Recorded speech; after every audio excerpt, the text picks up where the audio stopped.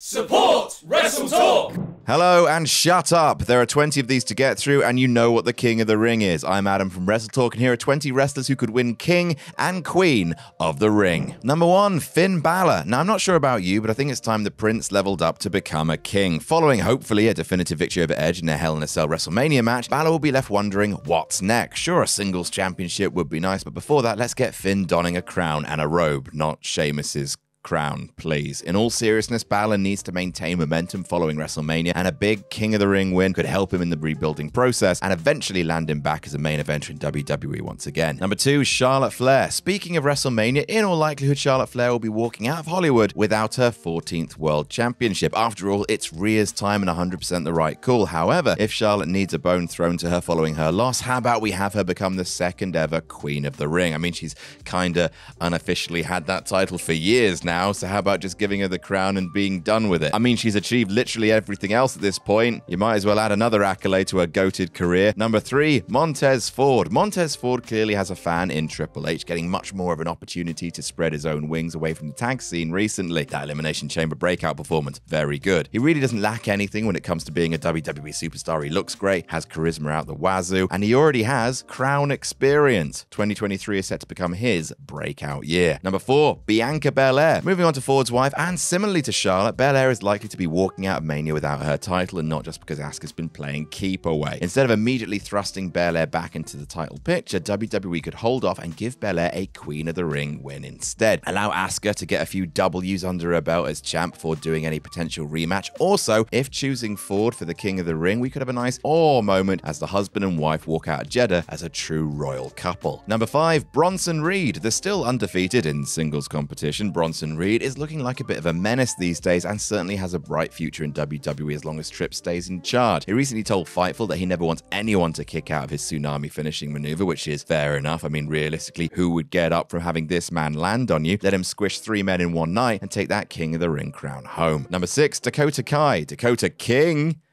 More like Queen. Since Damage Control form, Kai seems to have had the least amount of spotlight. After all, Io Sky got that amazing moment when she got to call Asuka a bitch. The former Team Kick member deserves her flowers and also a crown and a big scepter to hit people with. Number 7, Chad Gable. The Alpha Academy looks set to be put to rest very soon, with Otis joining the Maximum Male Models, while Chad Gable hopefully gets a well-deserved singles push soon. A tournament like this is the perfect chance to make a definitive statement about Chad Gable. His endurance, his innate underdog chops. It's the perfect time to give a perennially overlooked super talent a moment in the sun. Also, his actual dad, Kurt Angle, was King of the Ring, so yeah, do it. Number 8, Alexa Bliss. Alexa Bliss is a bit of an odd case in WWE. She realistically could have a championship cabinet that mirrors Charlotte's by now. However, it seems like following an extremely strong start to her WWE career, she's been languishing for what feels like forever. Well, not forever, ever since that doll showed up. Since Lily, Bliss has become a shell of her former self, you could have her win Queen of the Ring and finally begin her ascendancy back to goddesshood. She would make a great heel foil to Asuka too. Number 9, LA Knight. Let me talk to you. Knights, kings.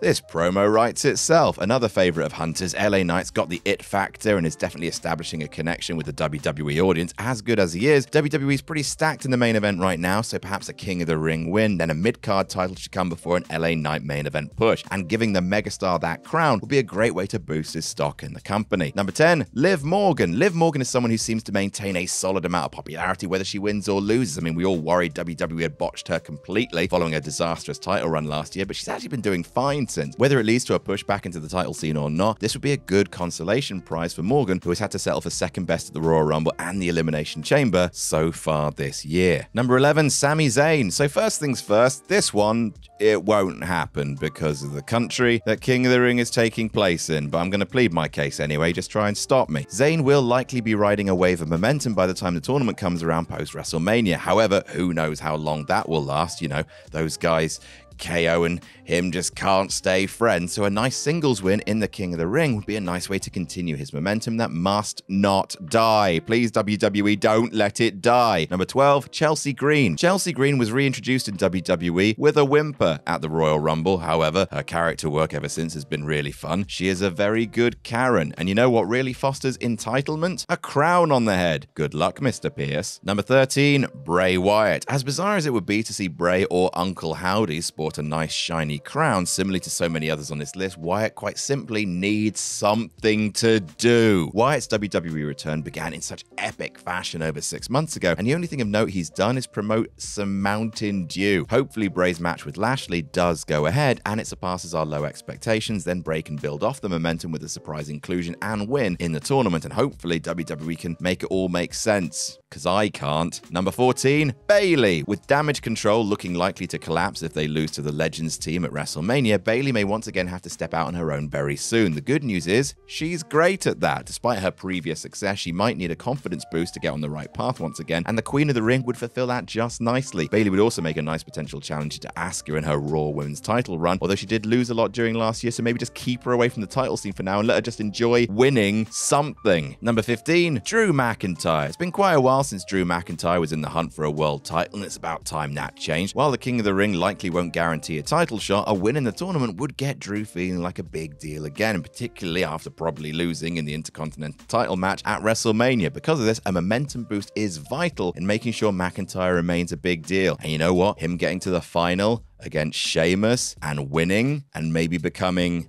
heel King McIntyre. Number 16, Io Sky. As previously mentioned, the days may be numbered for the Damage Control group, so how about you have Io Sky win the Queen of the Ring and have that be the catalyst behind Bayley tearing the group apart. Whether she directly beats Bayley in the tournament or is betrayed simply out of jealousy, it could provide a nice rivalry leading into the summer. The divide could also force Dakota to pick a side and add another interesting dynamic to the feud. Either way, the end goal should be Asuka versus Io at SummerSlam. Please and thank you, Mr. Helmsley. Number 17, Johnny Gargano.